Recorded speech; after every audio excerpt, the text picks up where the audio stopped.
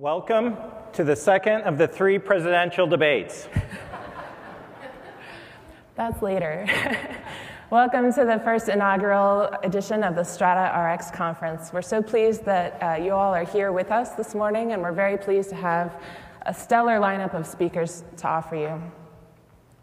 We'd like to acknowledge and thank our strategic sponsors, EMC and IMS Health, and also our contributing sponsor, the Kauffman Foundation, for their generous support of Strata Rx.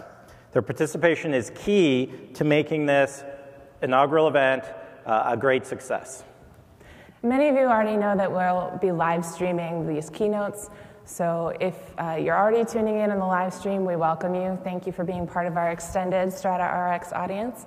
If you'd like to tweet about the live stream to colleagues or friends, the link for that is at strataconf.com/rx2012/live.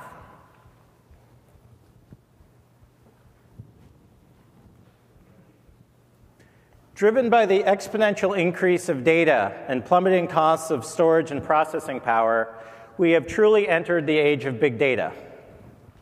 Big data has changed the landscape of many industries, from advertising to e-commerce and military intelligence. What about big data in healthcare?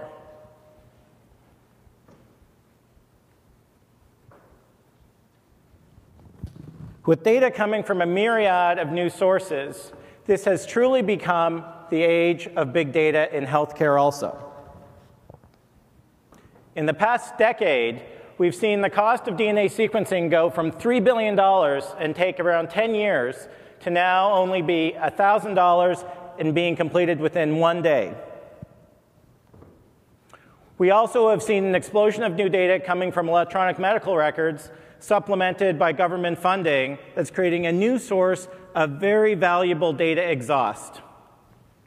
In addition, mobile health devices like Fitbit and Zeo are creating a new source of data that supplements this exponential growth in overall healthcare data. In parallel, we've had decades of Moore's Law driving ever-increasing powerful supercomputers that now give us the chance to do game-changing things. And this will continue for a long time. There's also been advances in big data analytics and machine learning algorithms that can now turn this data into very powerful insights. So the question is, the convergence of the massive data, machine learning, and computing can now allow us to discover what's working in healthcare, what treatments are really driving good health outcomes, and for whom. And this is being catalyzed by the crushing economics of our $2.7 trillion a year spend. We ultimately believe that the convergence of these trends will lower healthcare costs and improve health outcomes. That's why we're here. That's why we've started Strata Rx. This is an opportunity to start the conversation of ultimately how technology can transform the landscape of medicine and healthcare. And we're going to be hearing today from a great lineup of speakers that really represent the forefront of this new trend.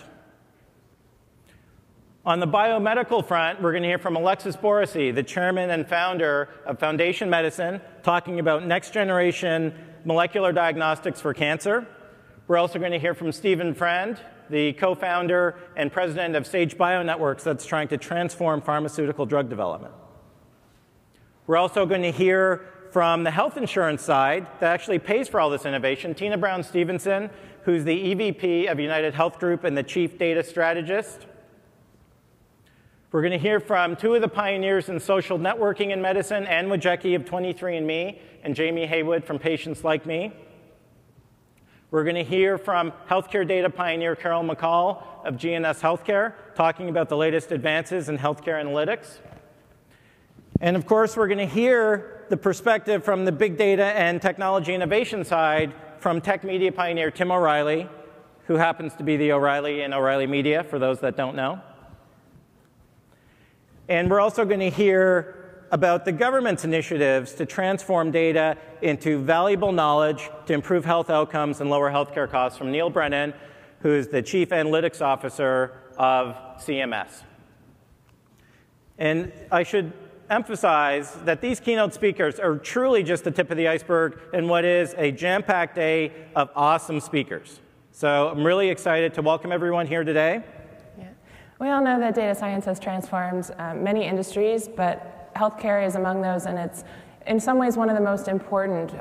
Tim O'Reilly, as Colin mentioned, who's our CEO and founder, has always exhorted us to work on stuff that matters. And healthcare matters to so many people in so many ways, significant ways. So we're glad you're all here. We're anticipating a wonderful day of discussion. And without further ado, let's kick that off.